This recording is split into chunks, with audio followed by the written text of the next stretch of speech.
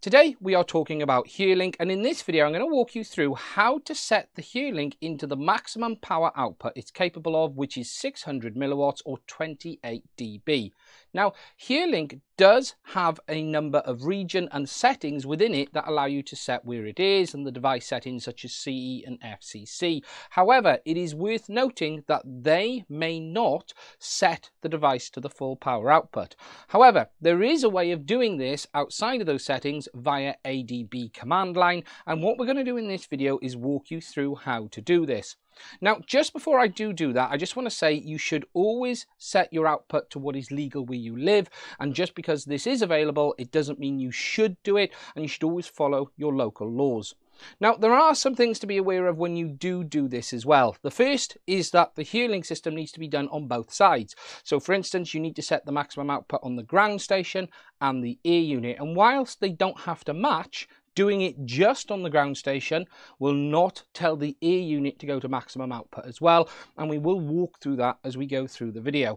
Now, before you can actually do this, you will need to have ADB installed on your computer and have developer options enabled on the Herelink device. I'm not going to walk you through how to install ADB on your PC. There's loads of tutorials online how to do that, but I will quickly show you now just how to enable the developer mode on the Herelink to allow you to actually communicate with it when connecting to your PC.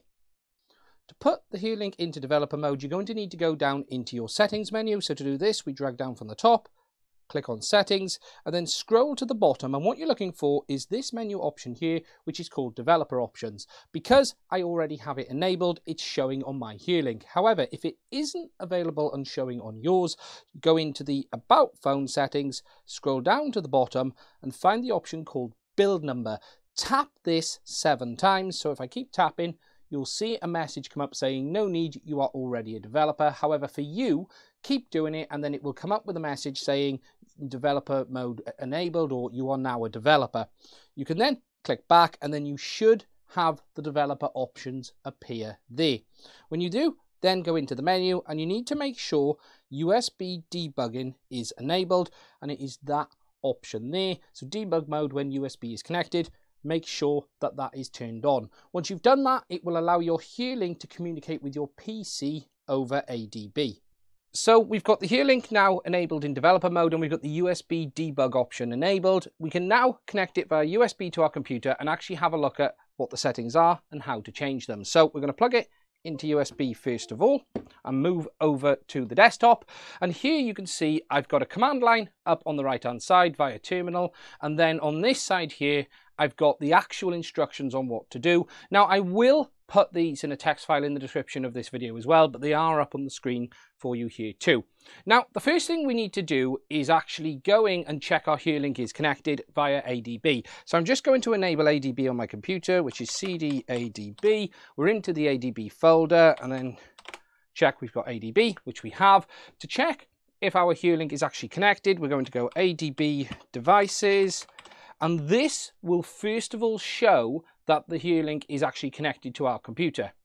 Now, when you do this for the first time, your Herelink will pop up with a question whether you want to connect to this computer or not, and whether you want to authorize it. You do need to enable that for the first time, otherwise the ADB devices won't show. However, when you have done it and it is connected right, you should see the Herelink showing down here, just like this, with the list of devices attached, showing you that it's actually connected. Now, once you've got that, we're ready now to go and have a look at what the current settings are. Now, the file that contains the power output configuration settings is this file here, which is called persist.sys.d2d.tx.power.config.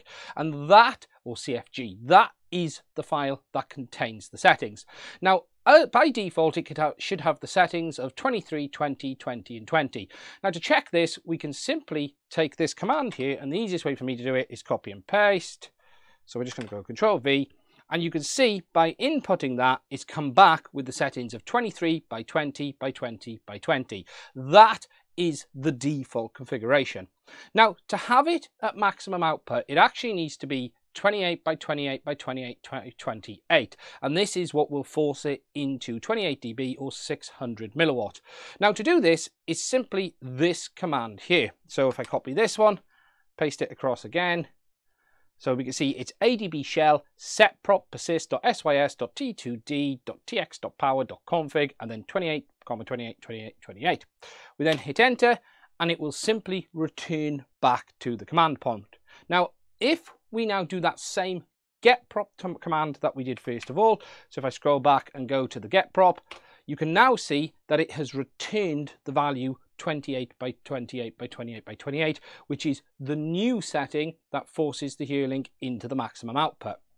Now, once you've done that on the ground station, that's this side done. However, as I mentioned earlier, remember you do need to do the same thing on both sides, both the ground station and the air unit. So what I'm going to do now is grab my rover and we're going to plug that on and actually do the same on the air unit side too. Okay, so I've got the rover on the bench and I've got a little box under it just in case the wheels have a habit of kicking in, because it does do that on now and again on this one if you've ever been watching the channel. And we're going to jump back to the desktop. And again, what we're going to do first of all to make sure it's connected is do ADB devices. So we're going to click that and you can see now we've got a different device number. So if we look up here, this was the device for the ground station. This was the device for the air unit.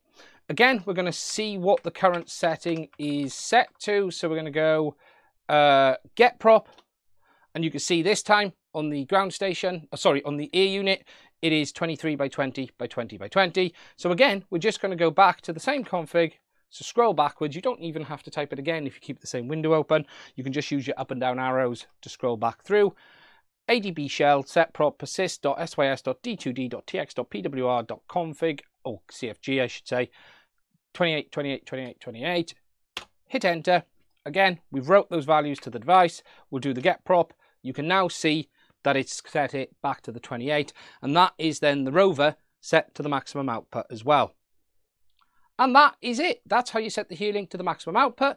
Both sides now set to 600 milliwatt 28 dB, which should allow us to get up to the maximum range, or at least the maximum penetration, depending on what you're doing. Now, I'd just like to thank you guys for watching this video. If you have found it interesting, please do consider hitting the subscribe button. I do have a whole host of videos on the Herelink system, Cube Pilot, Ardra Pilot and things like that. If you are interested in them, please do check them out and please do consider hitting the subscribe button, and that way you're supporting the channel as well. If you would like to support us, there are links in the description to buy me a coffee as well as Patreon as well, and it's only by you guys supporting us that way are we able to keep making videos like this. I'd also like to thank Ben at 3DXR in the UK. I wouldn't have been able to make many of my Ardra Pilot Herelink videos without his support as well. They are a fantastic dealer, and whilst they weren't directly involved in this video, their support has enabled me to continue to make videos on this system, and I will put a link to them in the description of this one as well. Anyway, that's it. Thank you for watching. Please do hit the subscribe button, and I will speak to you guys again soon.